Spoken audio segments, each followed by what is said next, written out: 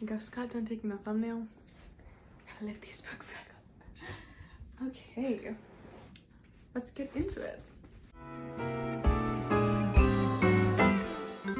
Hey guys, welcome back to my channel. Welcome if you guys are new. Today it is April 30th, and that means it is time for my wrap up.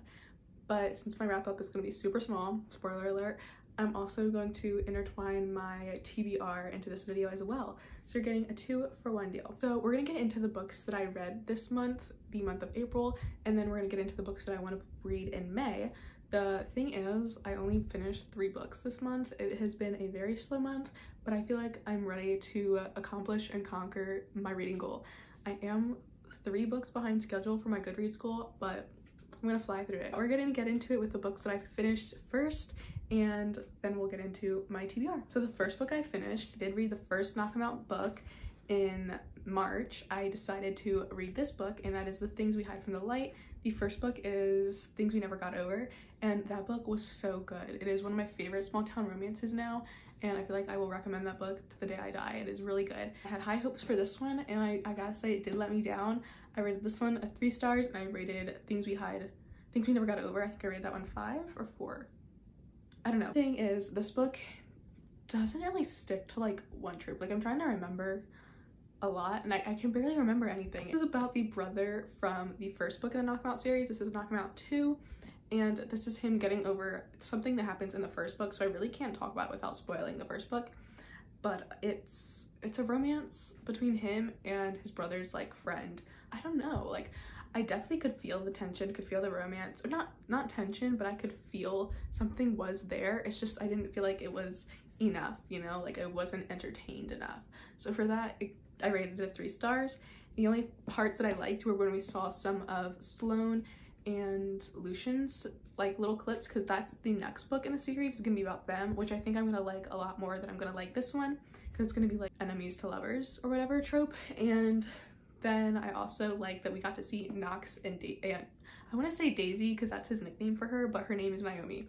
So that's the only parts that were good about this was the other couples. And you know, I feel like if this book was about this couple, I should have felt more enthralled in their story when I really just like seeing the other couples. So yeah, so I rated this one 3 stars, Things We Hide from the Light.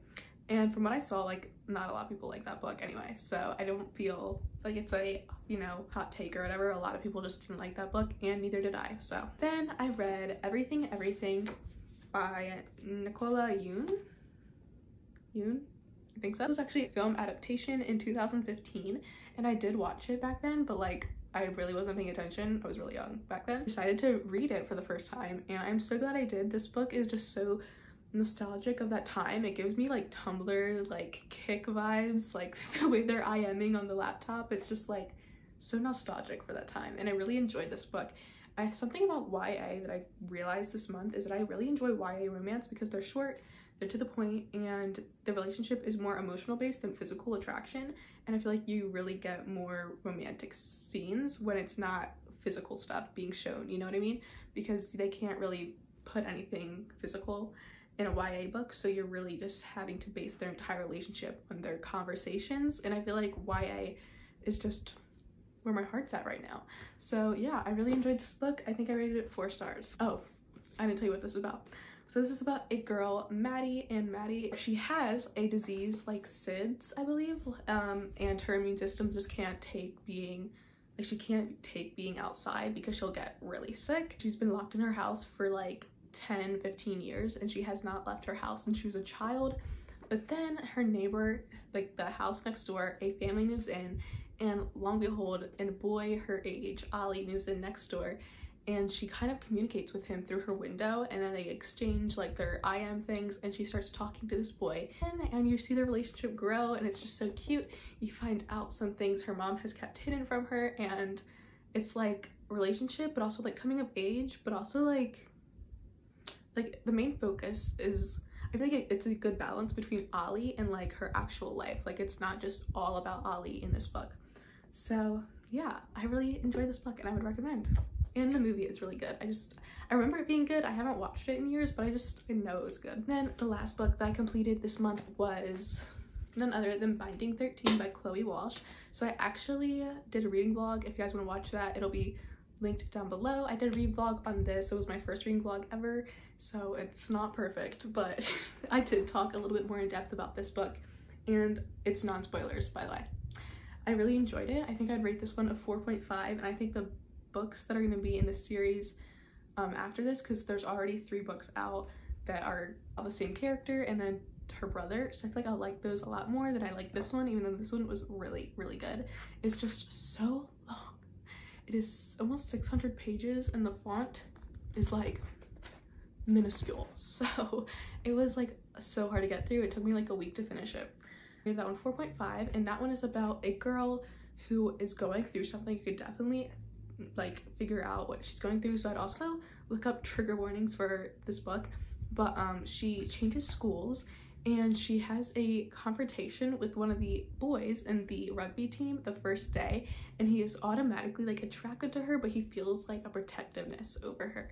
So you're seeing him protect her through school, and he quickly realizes like it's more than like that feeling. Like he's definitely feelings for her. They're both going through like troubles, but you also see that they're also like confused with their feelings and coming to terms with their feelings, and it's such a slow burn. Like they don't even end up together by the end of the book, so I would just beware. It is a very slow book, but it's also like they're kids. They're like 16, 17, so take that information as you will. I don't know how else to explain this book other than you need to read it for yourself because it's really good. And Gibbsy, if you know, you know. Gibbsy is my favorite character, and I cannot wait for his book to come out because I will be on that book. I will be reading that entire book the day it comes out. That is all the books I read. That is the wrap up. And now we're gonna get into the TBR portion of this video, which is these books. There's a lot, and we're gonna get into it. So I actually already started reading one of these books. So I already started this book, and that is Keeping 13, which is the second book in the Woods of Atonement series. I read this one last month, and I started this one, and this one is called Keeping 13. So this is about the same couple after, like right after the events of this book. So I've already started it. I'm on page 12. I know, made a huge dent in it. It's 600 pages, so hopefully I can read this like pretty fast. I'm reading this now, and it is probably going to be finished by the end of this month, so it is technically still on my TBR because I'm not finished it. So I want to read a lot of summer books. Oh, by the way, these are going to be a lot of summer romances because I want to make a video about summer recs, and I did one last time, but it was kind of like reused recs because I've recommended them so many times, you know what I mean? So I want to get new books to recommend. So these are a lot of summer books that you may have seen before, but I'm reading them for the first time this month, hopefully. So first we have One Italian Summer by Rebecca Searle. Italian Summer. So this one, it hasn't been getting that popular, but I have seen it in like Target and Barnes & Noble. I'm pretty sure it's about a girl who, after her mother dies, she goes to Italy and she finds the younger version of her mom in Italy. That's just what I heard. I don't know if that's right because I have not read the back. I don't like reading the synopsis, so I'm not going to, but that's just what I've heard from watching TikToks. I'm excited though because, one, I love Italy, or I've never been, but I like watching and reading things about Italy. I don't think this is a romance, so I think that'll be fun. You know, a little classic fiction. Then we have none other than It Happened One Summer and Hook, Line, and Sinker, right? I gotta keep checking to make sure I'm saying it right, by Tessa Bailey. So this has been out for a few years now, and it's been on my radar for years, and I just finally bought it, picked it up, and decided I need to read this just because I need to know what the hype's about, you know? I heard that It Happened One Summer is definitely better than Hook, Line, and Sinker, but you know, I gotta read it, figure it out for myself, and I thought it'd be fun to just read in spring. We have The Infinity Between Us by N.S. Perkins. Again, I don't really know what this is about, and I don't read synopses on books, so I like to go in blind. I'm not gonna read the synopsis, but I'm pretty sure it's about a girl having to go back to a childhood lake house, and the boy next door's family is like living next door, and there's like a war between them. I don't know, I could be wrong, but that's just what I picked up. I could be totally off because I haven't heard too much about that book, honestly. Meet Me at Midnight, which was also popular last year, and I think this is about a girl who does a few like pranks at her lake house for the summer with the boy next door. you're seeing a trend with the boy next door at lake houses. It's a thing. Again, could be wrong. I haven't really heard too much about this book. I just remember seeing it. Like, I don't remember people talking about it, but I remember seeing it on people's shelves. So we'll see what's happening, and I'll let you guys know in one of my upcoming videos. I don't really know if this one is a summer book, but I feel like it's probably more fall because it's about like a ghost. This is The Dead Romantics, and it's about a girl who falls in love with a ghost, I believe. Yeah, that's it. And I really want to read it because I'm curious. And it says it was a Good Morning America book club pick, so it has to be good. And I've actually heard a lot of good things about this book, so I thought that'd be fun to read. Also, probably have some recommendations growing for fall already. I have Love and Gelato, which is a YA romance about a girl who finds love again in Italy. You see summer, Italy, Greece. It's a topic, a common topic. Again, I don't really know too much about this book. It was turned into a movie on Netflix. I know that, but it has other books in the series like Love and Luck, which is about Ireland, and then Love and Olives, which is about Greece. So I'm excited to read this series, and I've heard really good things about the first book. I'm just throwing my books on my bed. I'm making sure they're landing like nice and not messed up, but just tossing them. We're almost done. 3 more books. I have a book that was just released, and then literally like 3 days ago, and that is Happy Place by Emily Henry. This is her newest release, and let's talk about Emily Henry for a second because she has 3 books getting turned into a movie adaptation at the current moment. 3 of her books. Literally, I'm so proud. That is my claim to Emily Henry. I read her long before. Okay, not long before. I literally read her in like 2020, so wasn't that long before. But I read before I knew she'd be becoming a movie writer or whatever. Proud of her is what I gotta say, and I'm so excited for these movies. I just know the Beach Read one. Excited. I'm gonna reread them because I haven't read any of her books in like, well, I read Book Lovers last year when it came out, but like People Meet on Vacation and Beach Read, like I haven't read since like 2020, and I feel like I need to jump back on because I don't remember. Or was it 2021? It was probably 2021 because I think they came out in 2021. I really keep running out of storage every time I film this one part. It's so stressful. Okay, so we're gonna get through this really fast. Then we have Happy Place. So I'm just so excited for this book. This is about a couple who broke up 5 months before they have to go on this trip, but they haven't told their best friends that they are not together any longer. And now they have to go on this trip and they're forced to share a room in this cottage in Maine. And I love books that take place in Maine.